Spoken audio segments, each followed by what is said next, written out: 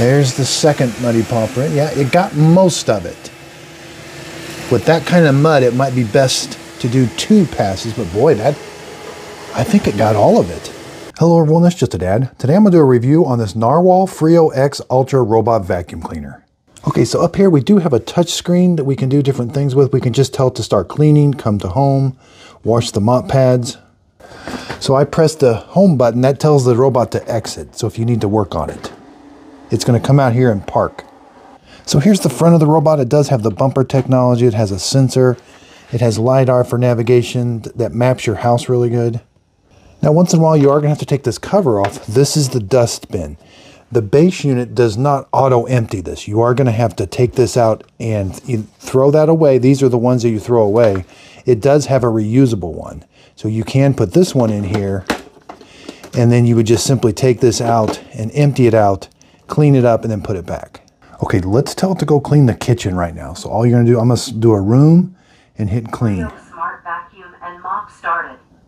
So the first thing it's going to do, it's going to wash the mop pads to get them nice and soaked and ready so it can start cleaning. Here we've got a bunch of crumbs for it to pick up and some muddy paw prints. We're going to see how well it does, and even on some carpet. We're going to watch it raise the mop pads when it comes to carpet. Okay, so it's all done washing the mop pads. Now it's going to start vacuuming and mopping at the same time. Yeah, it's not very loud at all. About 64 dB when it's doing this.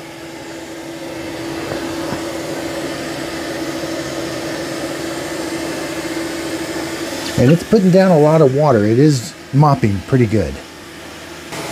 All right. So it's doing a good job getting underneath the kitchen cabinets with its side brushes.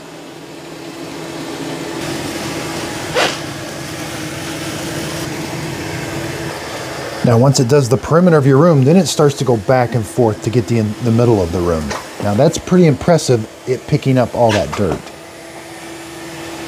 And so there's the first pass on the muddy paw prints was pretty good.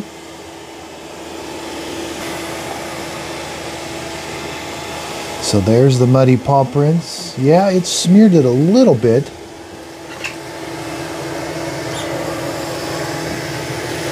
I can't believe how well it vacuums.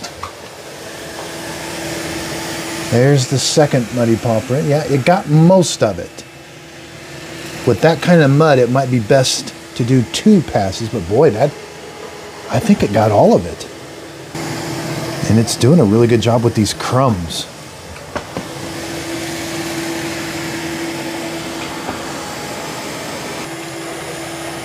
Okay, so there it lifted the mop pads. Now it's going to go on to carpet. You know, it's doing a pretty good job vacuuming.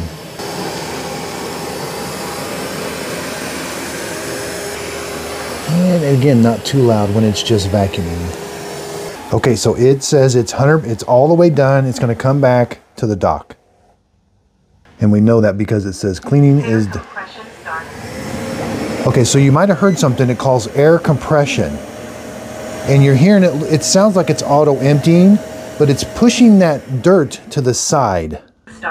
Okay, now it's doing mop drying. So there's going to be a blower with hot air kicked on. It's not really loud, and it's going to dry that mop for about 4 hours. Yeah, here's kind of a picture on the box. Allows the robot to compress fluffy dust tightly, ensuring minimal noise and a 7-week dust storage inside that bag. Okay, so under the report of it cleaning, we don't really get like obstacle. It doesn't show us like what the obstacles it encountered, but it does say the cleaning mode, the strong cleaning mode was activated. It washed the mop, optimal route planned.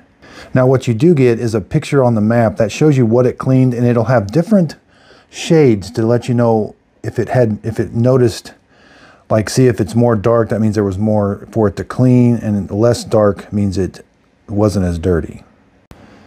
So I hope this video helps. Thanks everybody for watching.